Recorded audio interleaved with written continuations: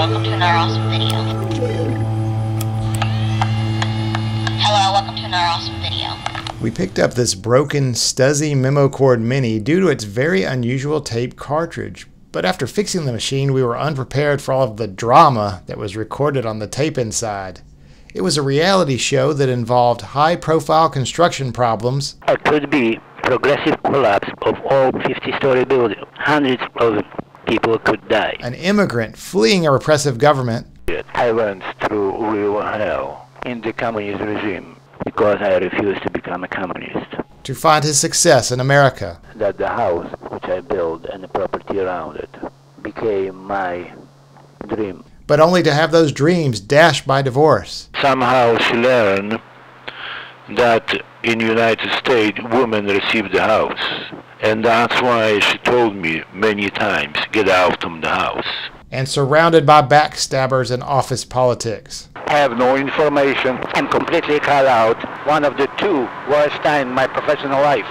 We'll get back to that guy in a minute. Now let's talk about this machine and why all that information would be on there. You know, today when you send a text message or it goes over Wi-Fi or network. Yeah, but you just type it in, right? So back in the 60s, typing and dictation were specialized skills. So these machines, you know, what do you think they were used for?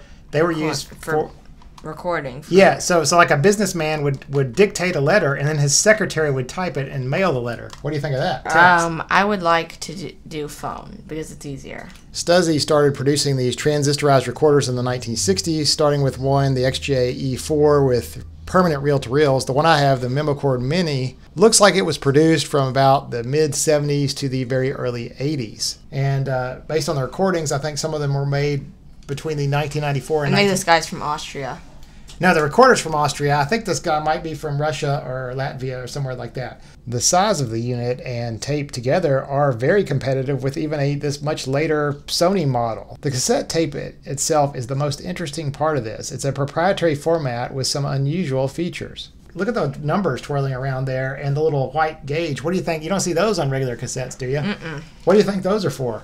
Don't know. Well, the name of the tape format is the index-matic. So I believe those marks are to help index points of the tape. So if you're typing in a letter and you need to rewind a few words, you could use those marks to go back. There were desktop machines with foot pedals and things that made these easier to use for typing.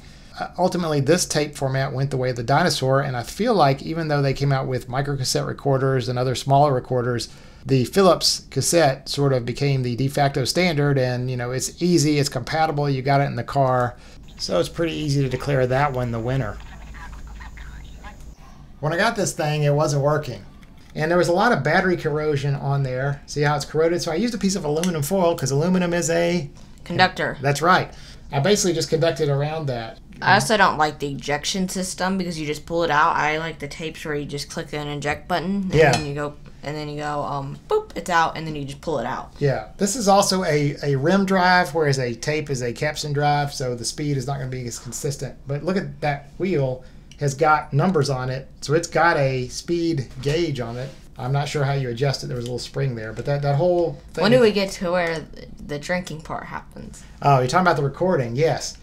We'll talk about that next. So this wheel actually just presses up against the rubber wheel. The whole thing that was under pivots, and that thing presses up. I decided to clean the rubber wheels.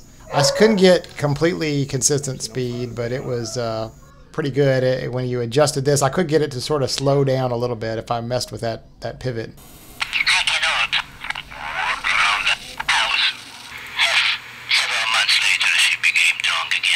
So below this plate, we can get access to the additional circuits. Note on the left, you've got Stuzzi on that chip and 90. Surely that couldn't mean 1990. Anyway, what I was doing now is looking for a line output. I grounded one end of some amplified speakers and then just sort of tapped around.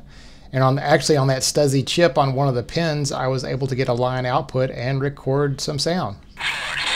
150 hundreds of people could die. So this allowed me to play it back and just record it into Audacity, where I could listen to it later and mess around with the speed and see what was on the tape. There were numerous very critical construction cover-ups.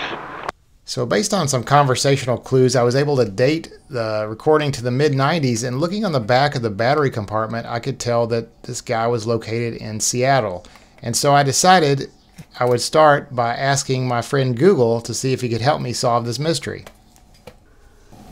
Okay, Google. Can you search Seattle area construction companies active in the 1990s, find the vice presidents, produce dossiers, filter on the ones of Baltic descent, and then cross-reference that with public divorce records? Sorry, I don't have any information about that.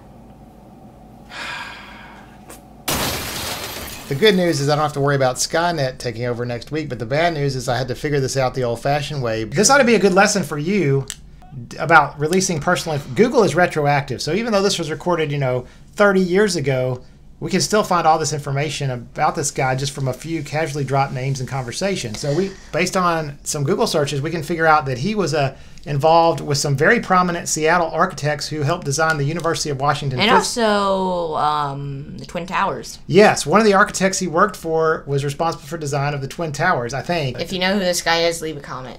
Did they work it out? Did they get back together? Did he get divorced? What happened? This is a very compelling reality show. Anyway, you want to say... I wonder how it ended up at Goodwill. Maybe it didn't work, right? So the batteries probably corroded. It didn't work. They found it when they were cleaning out an office, or maybe his family was, maybe he died and his family was cleaning something out and they just stuck it in the Goodwill and we picked it up for a few dollars. Anyway, I guess that's about it, and that's about it for the Stuzzi Memocord Mini. The Stuzzi Memocord Mini. Well, okay. We'll see you next time. We'll see you next time for another awesome video. Bye. Veins keeps water in the body, so her body became softer, more and more watery.